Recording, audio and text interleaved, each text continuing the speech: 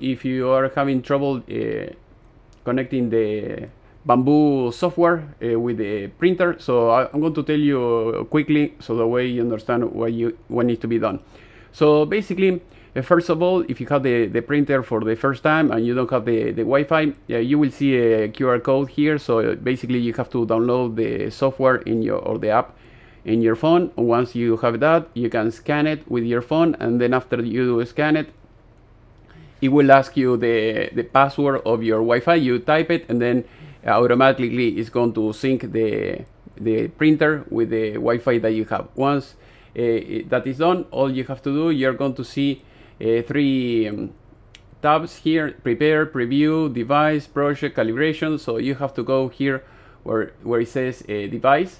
So once you're there, here on the left side, you're going to see a printer here, because I have the printer already installed. But basically, you have to click there, and then you're going to have an option. If it says you can find my device or something like that, it's kind of useless. You have to try to, you can try to bind it with, using the PIN code that you're going to see on your printer, or this. The best way, it will be to log your username. Usually is the email with the password here on the software, and once you do that, everything will be connected through the cloud. So at least that was my best option, because when I try to use the PIN and everything that you see here, usually it doesn't work, or it's having some issues over time. They keep fixing, upgrading the software, but at least in this area it's like it never works like it should. So the best way, like I said, try to log in, put your username, password, your credentials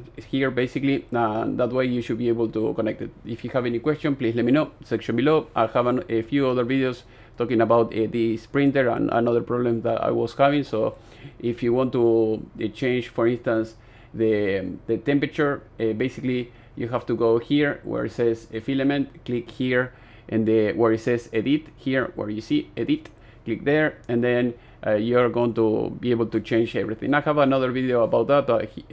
Basically, if you are using the cloud, that is your best bet. So that way all your profiles are going to be saved up there. So basically you choose whatever you want, and that's it. So I am in US. If you need tools, electronics, parts, just let me know. I can ship it to you. Otherwise, if you want, I can leave you the link, and if you have any questions, or if you want to watch another videos about this, just let me know in the section below, or search it on my channel. Thank you for watching. See you next time.